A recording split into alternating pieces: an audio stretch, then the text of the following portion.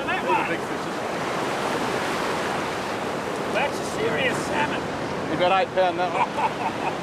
Maybe 9 pounds. Oh yeah, I'd say 9 pounds. About 9 pounds that guy. And look where he's hooked. Yeah, over on the east coast we mostly hook them in the mouth.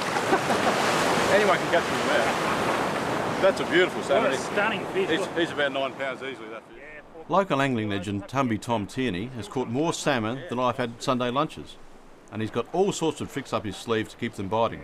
It seems to be working too. This is whiting frames, so a whiting boot. I throw it in and it'll hold the fish here.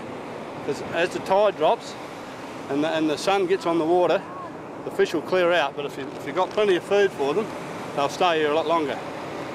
It depends how many you want to catch. Despite a falling tide and an emptying surf gutter, the salmon are really on the chew now. This stretch of coast offers arguably the best surf fishing for salmon in the entire state of South Australia, if not the country. And these clean, cool waters are also home to all manner of other target species, from Tommy Ruffs to tuna.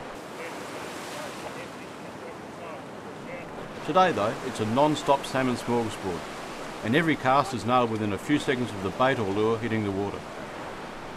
And there's no sign of it tapering off yet, despite the falling tide.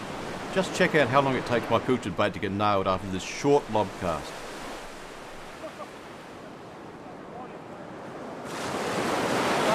That was not a real big cast. No, it wasn't a big cast.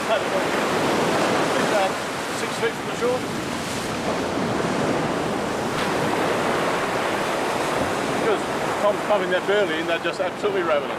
Yeah, we're throwing some burley in, just some old pilchards and scraps of whiting and stuff like that, and it's brought them right in. We can actually see fish swimming around right in front of our feet here. Unbelievable.